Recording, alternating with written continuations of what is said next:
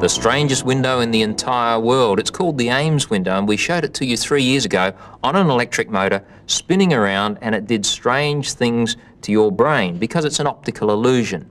Well, we had so many letters about it that we decided to make another one, this time a smaller one that you can make at home. You won't need an electric motor to spin it. You can spin it with a piece of cotton thread.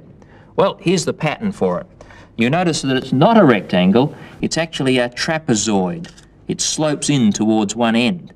Now, your brain tells you that most windows are rectangles, even when you know they're not, and that's the whole basis for the illusion.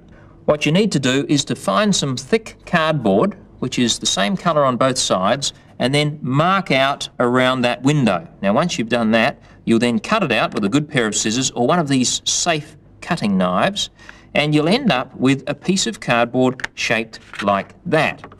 Now, you'll also need to mark out the internal spaces on the window, and to do that you can simply press through with a ballpoint pen and then mark them out with a felt-tipped pen.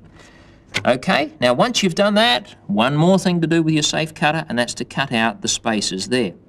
This will take you quite some time, but at the end of it all, you will have a window that looks just like our big one, except it's on a small scale, and you'll shade in with a coloured pen those sides there, making sure that it's exactly the same on each side. There we are. Now, whichever way you look at that, your brain will tell you that the long end is nearer to you. Now, it is nearer to you now, but now I'll put it back near my body. Now it's nearer to me, but it still looks as if it's nearer you, doesn't it? Because you're used to seeing things bigger when they are closer to you. Now, here's the spinning motor. It's simply a piece of cotton thread tied to this corner and tied to the other corner, and I've wound it around in my fingers so that when I let it go in a moment, it'll unwind, the thread will unwind, and you'll see the thing spinning. There we are. I'll hold it the same level as your eyes, and we'll let it go. Now, you know that it's turning around in circles. In fact, if you look at it from above, you can see that it's turning around in a circle. But now your brain is doing something strange. It's telling you that it's not going around in a circle, but it's oscillating. In other words, it's turning part way, stopping, and then going back the other way.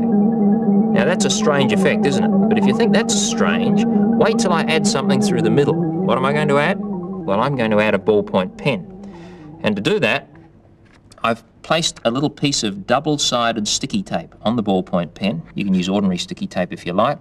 I'll place it right through the centre of the window and press it in place like that.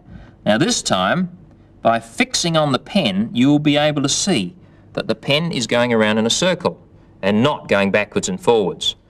But what's your brain going to tell you about the window?